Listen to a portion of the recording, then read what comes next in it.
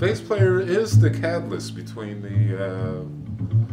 the drummer, the piano player, or guitar player.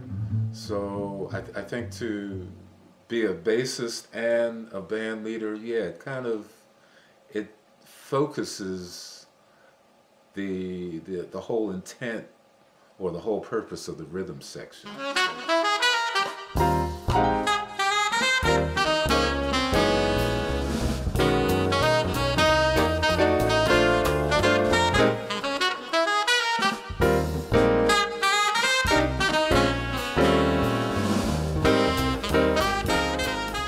It was while I was in high school that I started listening to Motown music, and my folks finally brought me an electric bass, and I started learning the tunes on the radio.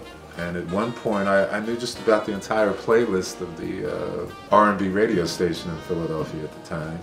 I just like anything that has meaning, has a memorable melody, something that has passion, and something that's sincere.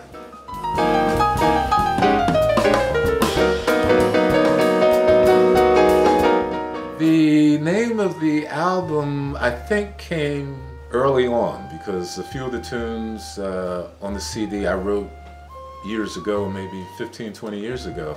Through the course of time and me having these tunes but never recording them, I felt like I was sitting on a secret, because I didn't even want to tell people that, yeah, I have some tunes I hope to record one day, because it's meaningless until you actually record them. So I think initially I felt like Sittin' on a Secret would be the name of my CD. It can be a bass line, it can be chord progressions, it can be a melody, and quite a few times I've written tunes that are based on ideas that they weren't meant to be developed as a tune, but little bass exercises, stumbling across chords when I'm playing the piano. It can happen so many different ways. I think that's the beauty of composing. That's what makes it fun for me, because it's always it's an adventure every time. When I write, I try to think of a person who may not be that interested in jazz but likes music in general, and I want that person to be able to say, yeah, that sounds good, yeah, I like that.